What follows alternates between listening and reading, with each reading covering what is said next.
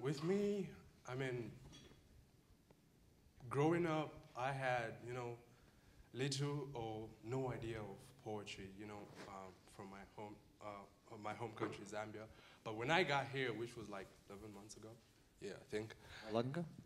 11 months. 11 or 10 months ago.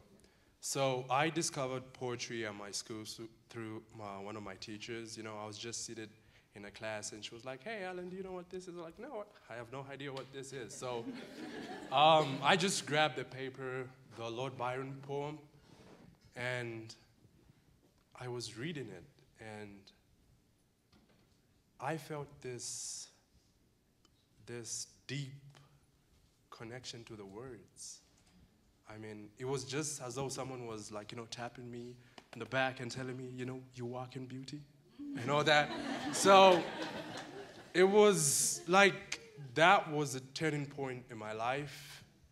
Ever since I discovered poetry, I'm more happy, super hyped every day, So, I mean, I just appreciate all the writers, you guys, So, I am a newbie in poetry, but I'm definitely now thinking of, writing my own words, and yeah, but, poetry is the key.